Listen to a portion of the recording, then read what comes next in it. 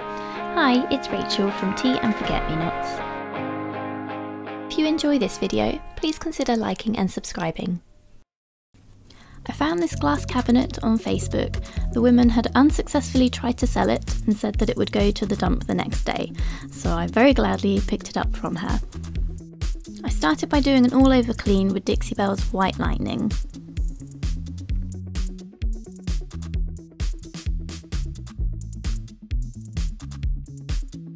The tricky bit was getting it clean in all the ornate details, but it was definitely needed, as you can see from the colour of the water at the end of it. Fortunately, the piece was in great condition, other than a slight musty smell and some children's drawings on the back. I removed the handles because I thought they were a little bit too heavy looking for my taste, and you can see the original colour of the wood underneath where I'd taken them off. I then took my sander to take the shine off of the original stain, which would help my new paint grip to the surface better. As this was my first time using black paint, I wanted to give it the best chance of lasting well. When painting a dark colour, priming isn't always necessary, but I did use a coat of Dixie Belle's Boss in clear because of the musty smell. I did one coat all over and the musty smell did disappear afterwards, so it must have just trapped the odour within the cabinet, so that worked perfectly. I chose Dixie Belle's Black Sands Silk Mineral Line paint for this cabinet, which is a beautiful charcoaly colour.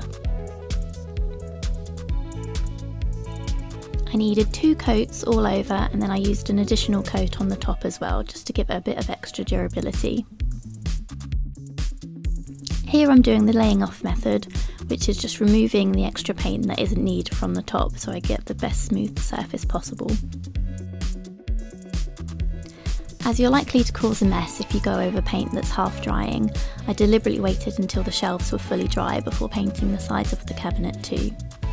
And sadly it was time to say goodbye to those adorable children's pictures. If the piece was for me, I might have kept it because it added to its story, but I didn't think a customer would like someone else's drawings on it.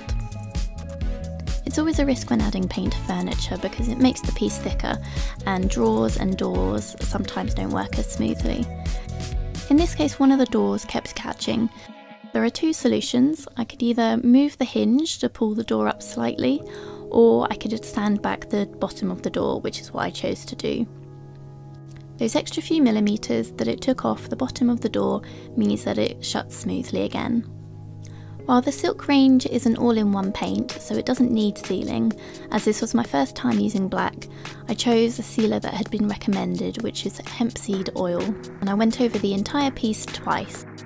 I loved how simple it was to use. Just add a bit to a lint-free cloth and rub it in. Any extra that hadn't sunk in after 24 hours, I just wiped across it again and took it off. It added just a slight sheen and a bit of depth to the black, which I thought was really lovely. For extra wow factor, I added some wallpaper to the back of the piece.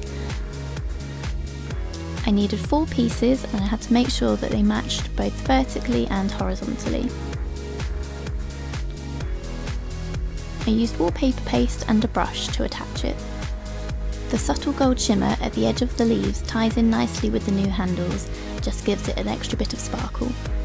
I chose these handles, which were originally used on a white bird cabinet makeover that I did previously. All I did to them was take a bit of sandpaper and buff them slightly so that they got a bit of their shine back.